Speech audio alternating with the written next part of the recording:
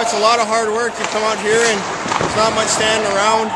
You're always doing something constantly. We got great shooters out here. You got guys from Michigan and pro and semi-pro out here shooting on you too. So the quality of shooters is as well too. Good work, good hard work. It's something I wish I would have done a few years back. It's a good opportunity to get in good shape for the year coming up.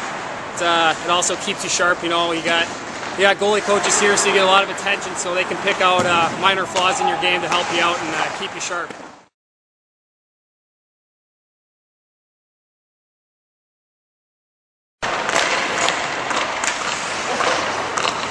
First star, Dan Torme.